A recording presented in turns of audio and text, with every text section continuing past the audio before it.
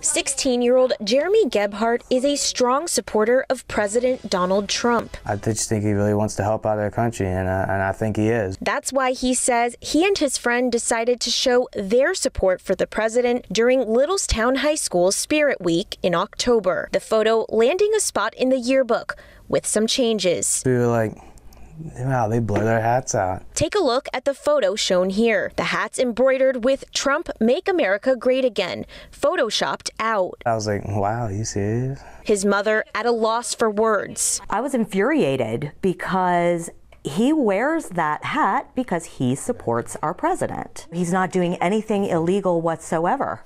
He's wearing a hat of support. Jeremy says he feels his rights have been taken away. Everybody has First Amendment rights, right? They have freedom of speech, and they're allowed to think what they want, say what they want, but they're not allowed to take that away from other people. It's very upsetting. Someone used this on purpose to blur out that Trump logo and make their own statement. We reached out to Littlestown School District. The superintendent writing in part, quote, "The mistake was not noticed during the editorial preview process prior to print. We apologize on behalf of the Yearbook Club. It is not the policy or practice of the district to improperly censor speech." It is okay to disagree with people's views, but what's not okay is taking your freedom of speech and using it to take away someone else's. The Gebhardts say they have a message for whoever was behind the decision. You did not silence us.